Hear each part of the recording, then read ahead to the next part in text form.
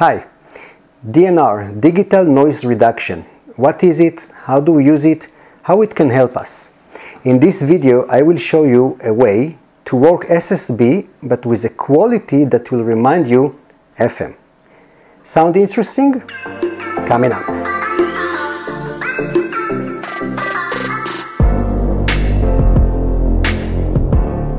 Hi, I'm Tamir N6JJ, and welcome back to my Reham radio channel. We are all familiar with the noise that exists on the HF bands when we're working SSB. Sometimes the noise determines if we will get that QSO or not. The good news is that we can do something about it. The DNR, the Digital Noise Reduction System, designed to reduce the level of ambient noise that we are familiar with on the HF bands and the 6 meters, and in parallel enhance the desired signals. In simple words, it's a process that removes the noise from the signal. The DNR is especially effective during SSB operation when we have that random HF noise on the bands. In the past, all the equipment tried to handle that noise using a set of filters that were actually analog electronic circuits. These days, new equipment comes with the DNR feature not as an analog electronic circuit, but as a special software.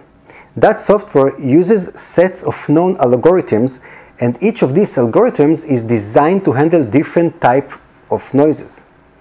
The way the DNR works is different on different types of equipment, and to know exactly how to use your equipment, you must check your equipment manual. I can give you an example of that difference by comparing two very popular transceivers, the Yaesu FT991A and the ICOM 7300. In the Yaesu FT991A, when you enable the DNR function, you need to rotate the multi-knob to adjust the DNR level. You will see that you can select 15 different noise reduction algorithms. Each of these algorithms was created to deal with a different noise profile. You want to experiment with the DNR system to find the best settings corresponding to the noise currently being experienced. On the other hand, with the ICOM 7300, when you enable the NR function, you can adjust the noise reduction level to between 0 to 15. These levels are not different algorithms, but the control of the level of the noise reduction.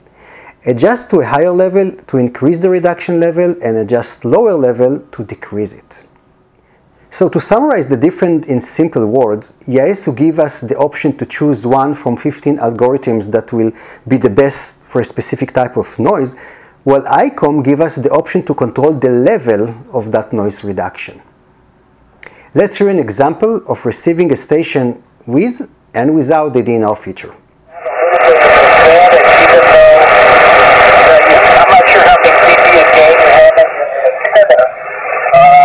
Maybe the equivalent of the gain of your antenna plus your 100 watts is the same as my 375 watts. Not really sure, but like I said, you're a pretty solid 5.7, but there is a little bit of QSB over. And figured it was going to be a one-time purchase. Also, I've recently retired from Tamir, so I'll probably be doing a little bit more radio work. So I thought, okay, what the heck? And a couple fortunes came my way, so wasn't too bad. Not something I would normally buy. I got lucky in a number of different ways. And yeah, the last gentleman I was talking to was running one of the Flex radios. The gentleman before that, Panama, he had a 7300, and the 7300, I was actually looking at 7300 because I have two locations with a station, and I thought it might be nice to get one of those. When using the DNR function, the noise reduction process handles the noise itself, and it does not affect the signal level. This means that if we, for example, are receiving a station with a signal of 7, it will stay 7 even when we are using the DNR. If you have that feature in your equipment, I encourage you to try it, to play with it. You will be amazed how an SSB signal can be heard. I hope you found this video helpful and interesting. Please consider subscribing here. Like and share the video with others that can benefit. See you next time. Thank you for watching. 73.